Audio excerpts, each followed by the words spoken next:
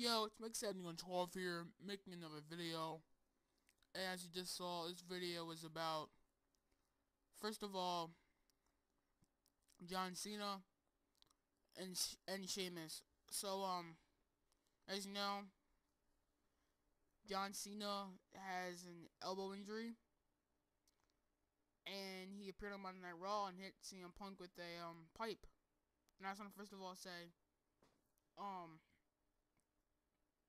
I don't advise any John Cena fans to watch this video because I'm not a John Cena fan. I'm a CM Punk fan, Undertaker fan, Jeff Hardy fan, Jericho fan, Daniel Bryan fan, whatever. So, excuse me.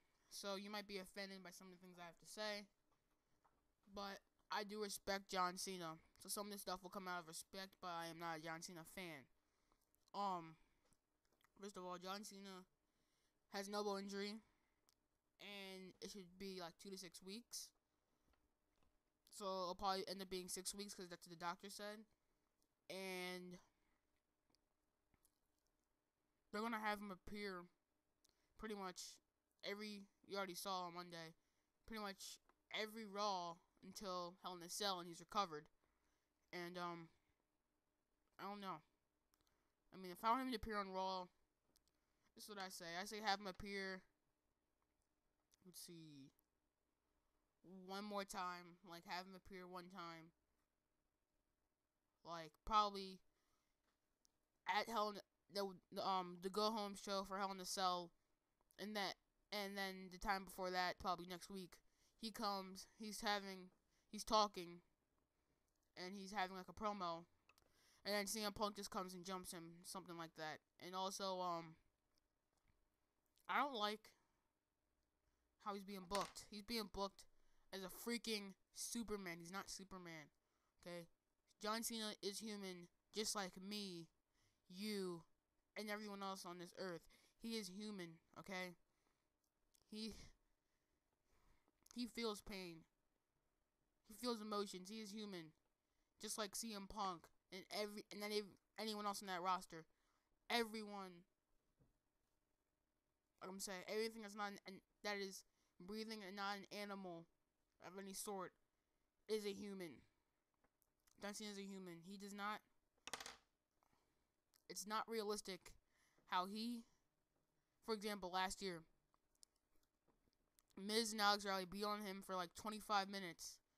And then after it's reversed, the match is reversed, out of nowhere, he gets this burst of energy, this burst of fire, it comes with a Superman comeback, and gets the win.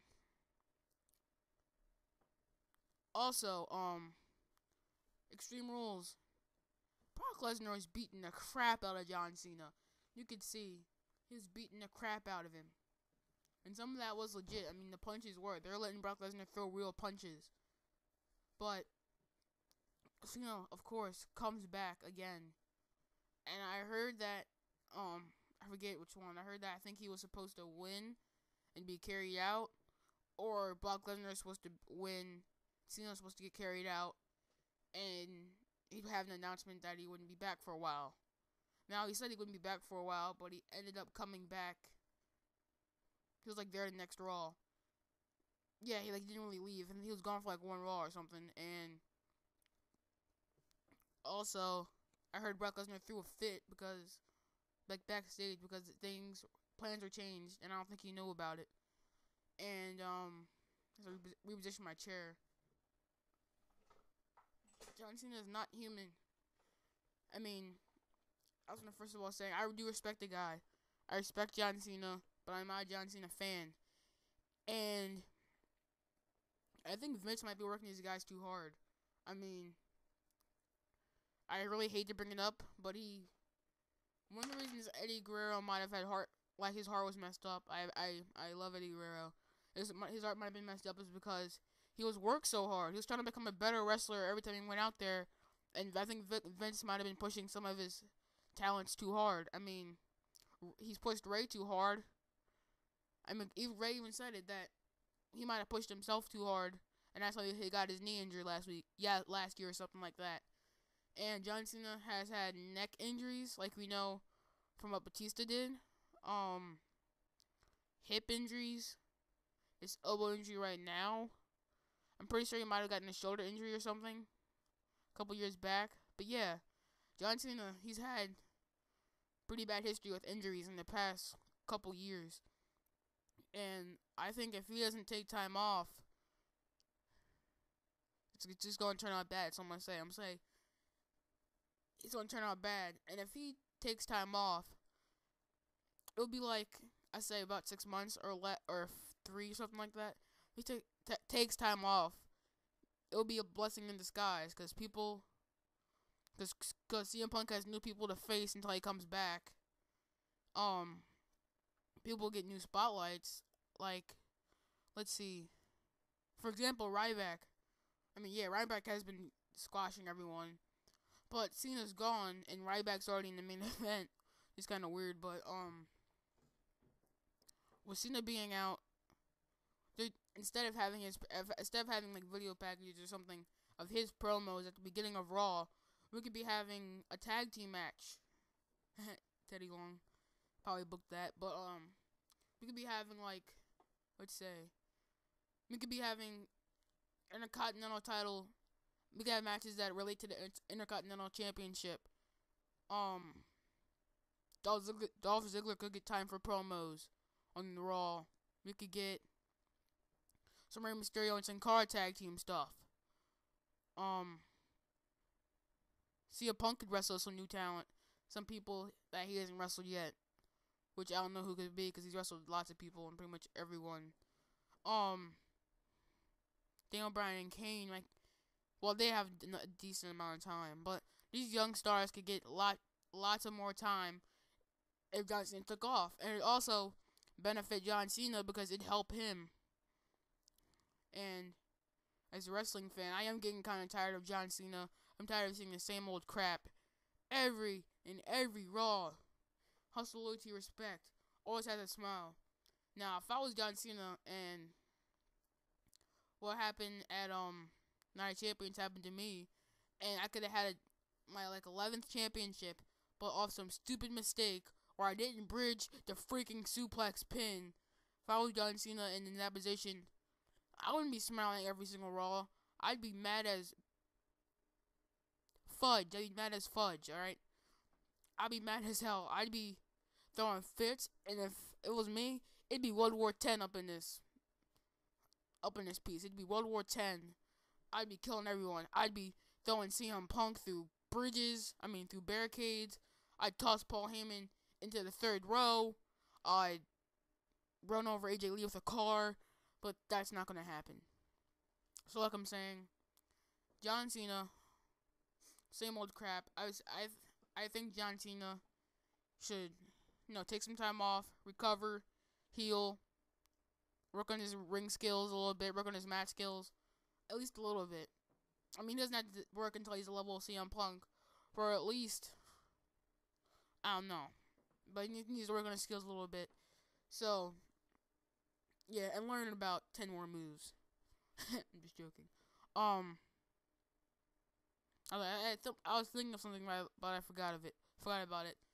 And, yeah. Yeah. John Cena hasn't been exciting for, the past couple of years. I mean, I want John Cena to do something exciting. I'm not saying turn heel or anything, because he probably wouldn't turn heel. But I really want some change. And every week when Raw comes on, I'm just hoping that CM Punk is getting ready to change that title, because that title is crap. I'm tired of seeing that title, because John Cena made that title. And every time we see that, it's kind of like John Cena has it, because he made it. So even if John Cena doesn't have the title, and freaking Zack Ryder does, it's like John Cena has it. So yeah. So, I think I'm gonna end with what I'm talking about John Cena. I kinda did a little rant there, but, it's true. It's freaking true. And I think John Cena should at least add a little bit more element to his character. And also, I don't think it's realistic how a man with one arm beat the freaking WWE champion. I don't care if the WWE champion is Undertaker, CM Punk, whatever. I mean, and then the fact that they didn't let CM Punk even counter or do anything is pretty freaking stupid. All right. So, I'm gonna stop ranting on John Cena until or else I get pretty mad and pretty riled up. So we're gonna move on to Sheamus. Sheamus. What happened to you? You used to be this brutal young guy that wanted that title more than anything, and you got it. You destroyed John Cena on multiple occasions. Got the title, got the WWE title twice. Destroyed Santino. Like, injured him. Beat the crap out of Kofi Kingston. John Morrison. All this stuff.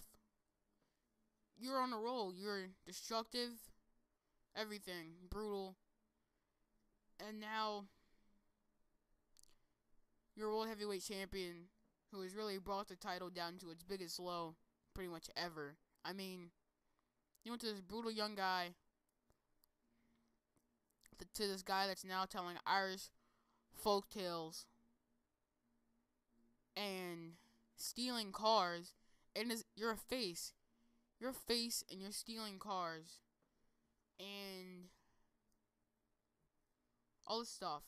And actually, this Be a Star crap pretty much it's stupid. This Be a Star stuff is stupid. Because you have Sheamus and these guys promoting Be a Star, but you have John Cena hitting CM Punk with a lead pipe. You have Sheamus, Sheamus stole Alberto Del Rio's car. Sheamus hit Otunga with a bro kick after a match, and all this crap. So this Be a Star crap is pretty useless. And I just want to go on a little rant on Sheamus. So, again, if you're a Sheamus and John Cena fan, you shouldn't be watching this video at all. Let me reposition myself. So, like I'm saying, Sheamus has been burying Del Rio since what? Sheamus has been burying Del Rio since July. I mean, he is pretty much hasn't lost a match since he won that title, and if he did lose a match, it was off like a counter or a DQ or something. But yeah, it's unrealistic. It's more unrealistic than John Cena, because John Cena has been losing matches. It might not have been. Let's see, the last match he lost clean that I can remember was WrestleMania. That's the last match I remember John Cena winning clean. But I can't losing clean. But I can't remember last time I saw Sheamus lose clean. I think the last time I saw Sheamus lose clean was probably, I can't think of a time. And this might be like this because I don't watch SmackDown, or because I don't watch his pay-per-views. But I'm not sure. But I haven't seen Sheamus lose clean in a while. I'm trying to go back to memory. I think the last time was, I'm trying to remember. I think it was probably sometime last year, maybe. Yeah. Sheamus is just squashing everyone he faces. How many times has he squashed? Well, he didn't exactly squash Dolph Ziggler, but how many times has he pretty near squashed someone? Like Dolph Ziggler, a Cody Rhodes, Del Rio. He almost looked like he killed Ricardo Rodriguez. I mean, yeah, but the reason I think he brought the title to a low is because he's boring. He's not entertaining. And first of all, when he comes back, he does this Super Cena comeback. I think it's more irritating than seeing Cena do it because he doesn't sell. John Cena sells the whole match, then comes back. Sheamus doesn't sell at all, and if he does sell, he sells for about 2 seconds. Didn't Del Rio injure his arm like 3 months ago? And I remember seeing Sheamus sell that since like a week after that happened. So yeah, he doesn't sell moves. He's pretty much a pale ginger version of John Cena. If you're ginger or anything or pale, I'm not coming at you. Alright, forget that. If you're ginger or pale, because coming at you sounds disgusting. If you're ginger or pale, I'm not trying to make you look bad or be mean to you. I'm just saying, Sheamus is a flaming male version of John Cena. And I don't care if this video gets disliked, because if you're a Cena or Sheamus fan, because I'm speaking my mind, just like CM Punk did last summer. And you know what? I am a Daniel Bryan fan, but I don't want to get into what happened in WrestleMania, because we'll be sitting here for a while. I don't want to get into about that 18 seconds of bull crap that happened. So